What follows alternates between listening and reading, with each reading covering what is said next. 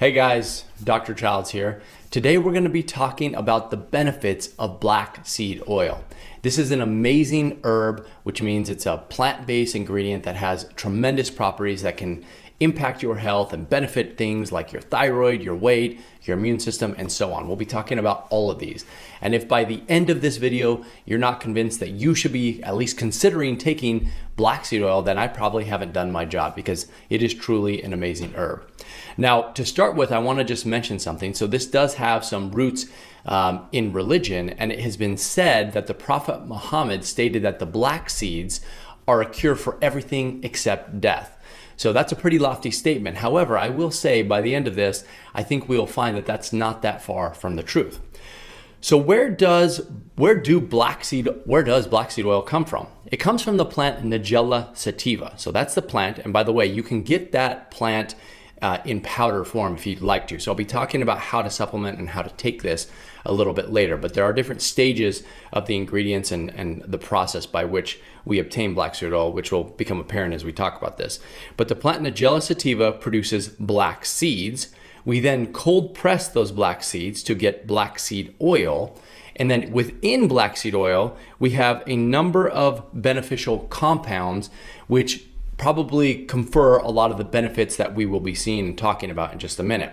Those compounds include THQ, which stands for thymoquinone, p-cymene, carvacrol, and free fatty acids, which I've abbreviated as FFA. Now, it's probably the most active compound is probably the THQ, but my research has suggested that it's a combination of the ratio between these various ingredients, which confers a lot of the benefit. So you can't just take an isolated THQ supplement by itself because those exist. You don't get the same benefits just taking thymoquinone as you do taking thymoquinone in conjunction with p-cymene, carvacrol, and free fatty acids in various ratios. So don't think that you can just jump out there and take, skip all the way down here to the THQ and get all the benefits, because I don't think that that's the case. And you can supplement with these at various forms, which again, we'll talk about in a minute. So we'll come over here. I want to talk about some of the benefits. Now, in ancient times, which means civilizations long ago, there were they had various uses for this plant. And those uses included things like treating asthma, treating any type of fever, bronchitis, cough, congestion, dizziness, paralysis, headaches, back pain, and inflammation. So we know that these civilizations, they determined just through trial and error that these conditions were treated when people were given black seed oil.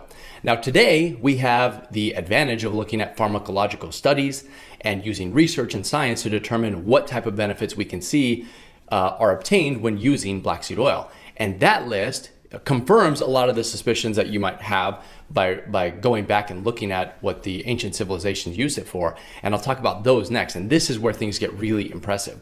So we know through studies and research that black seed oil has anti-diabetic properties, which means it's helpful for treating diabetes, high blood sugar, and insulin resistance. It has anti-tussive properties, which means it acts as a cough suppressant, has anti-cancer benefits, which is obvious, antioxidant benefits. It is hepatoprotective, which means it protects your liver from damage.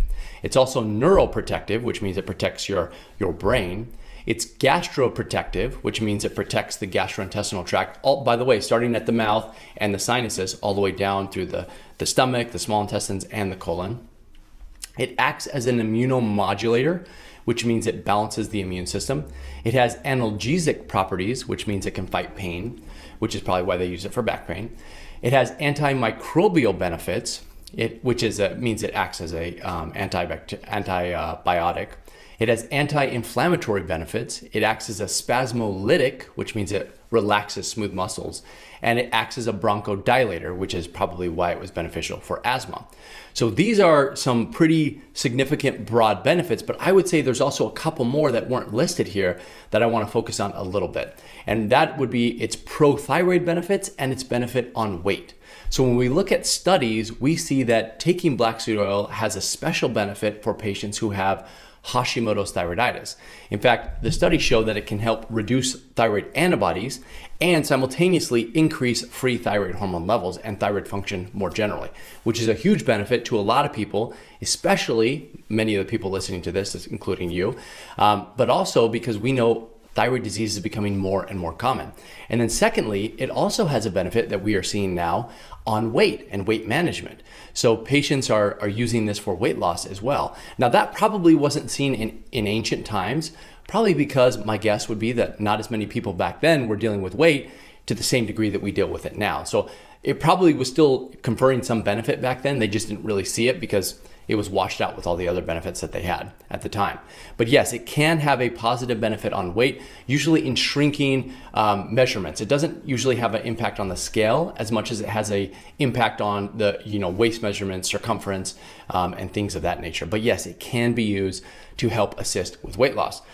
So the question is, how do you use it? How much should you be taking? Now, I have several different little buckets we're going to be talking about. If you are trying to use it for general health, the dose of black seed oil that you should be taking is 500 milligrams per day.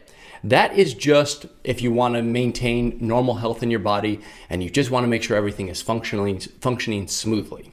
So that's just a kind of a half dose of what is considered normal.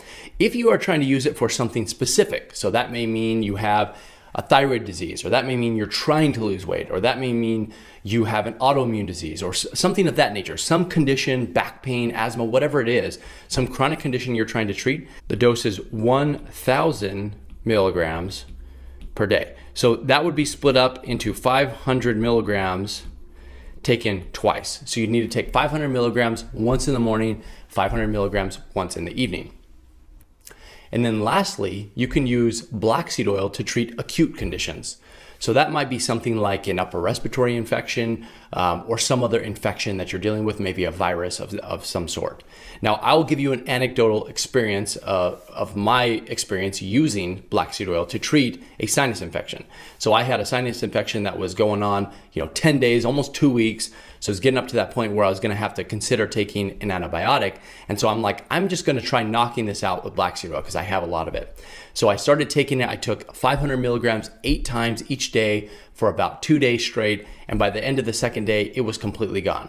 So that's just an anecdotal experience. I'm not recommending that you do this, but I'm giving you an idea of how it could potentially be used. I would be cautious using that high of a dose every single day for multiple days, but it may be okay to use that kind of dose acutely to treat some specific condition. Now, as you can see, black seed oil has tremendous benefits on multiple medical conditions, but it is not the only herb or botanical ingredient that can help you feel better. If you're interested in learning about the power of plants and how they can potentially help impact your body in a positive way, I'd recommend checking out this video, which discusses how to improve adrenal function by eating certain foods which are rich in adaptogens next.